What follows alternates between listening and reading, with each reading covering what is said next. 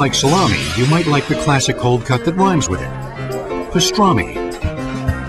At the world-famous Carnegie Deli in New York City, these mouth-watering masterworks have been luring patrons since 1937. The signature sign that's been with us for 70 years. This is a landmark, a trademark. It says the world's best. We have the world's best pastrami right here in New York. Every week, Carnegie customers devour more than 10,000 pounds of the stuff. To make this product is very, very hard and very time-consuming. It takes us 14 days from the time that we get the meat, till we process the meat, until we serve it. And that starts at the Carnegie processing plant in New Jersey, where every day so-called steer navels arrive to be turned into pastrami.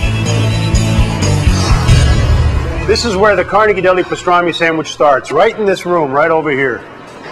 As you can see, these navels are very heavily marbled. The marbling means that they're either prime or choice. If we had a lean pastrami, we wouldn't have any flavor. Fat is where the flavor is. We all know that.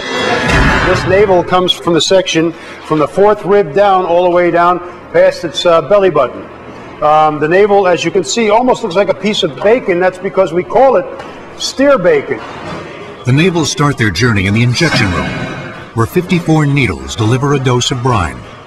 This is called a stitch pump machine, and that's really basically what it's doing. It's stitch pumping through the needles the brine that we make. The brine contains water, salt, and all the special spices that make our Carnegie Deli pastrami what it is. The brine preserves the meat and the red color. You get a nice rosy red color, the same as they treat bacon. If you look closely at the navels, you'll see all the needle marks that have gone through the meat.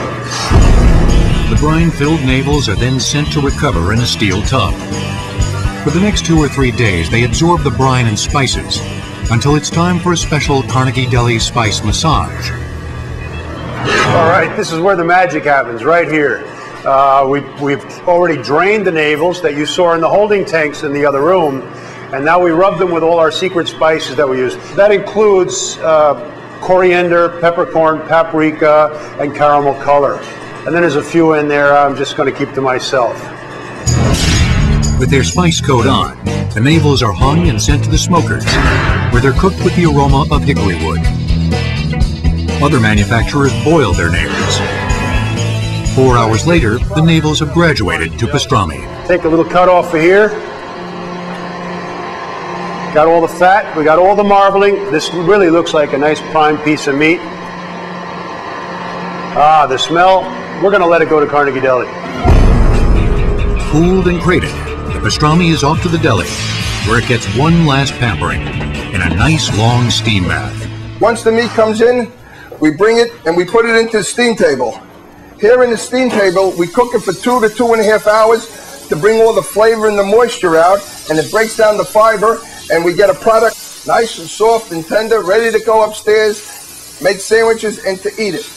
Upstairs, people from around the world are digging in on the time-honored recipe brought over by European Jews in the mid-1800s. Finishing a sandwich, however, is another thing. Every sandwich that comes out is at least a pound of meat. We don't want our customers to finish. If they finish, we made a mistake.